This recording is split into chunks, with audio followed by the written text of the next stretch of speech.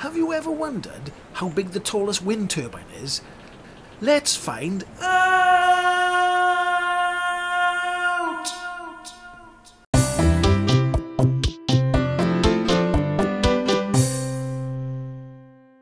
So there behind me is a windmill which stands around 68 feet or 21 meters tall.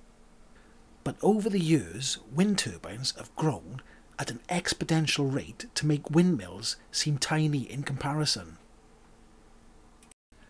Obviously, there's a big difference between windmills and wind turbines.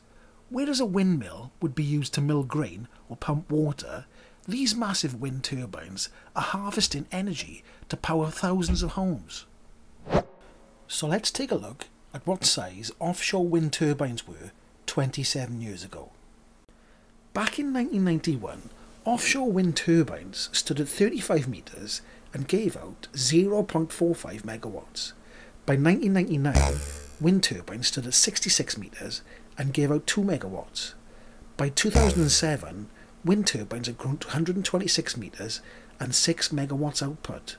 And by 2016, wind turbines were a massive 187 metres and gave out 8 megawatts. But the largest offshore wind turbine in the world to date is the GE Haliade-X that stands at 260 metres or 853 feet. In addition to being the biggest offshore wind turbine, the Haliade-X will also be the most efficient of wind turbines in the ocean. It's capable of transforming more wind into power than any other offshore wind turbine today. So let's take a look at some of the specifications.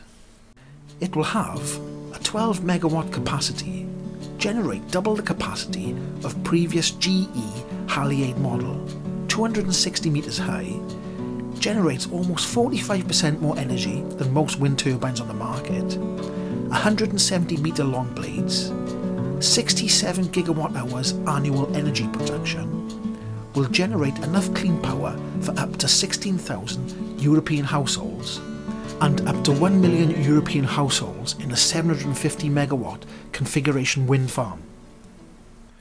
So you can see that wind turbines are a fantastic way of producing energy and will only get bigger, cheaper and more efficient in the future. If you enjoyed this video, then hit the like button and please subscribe. Ta-ra!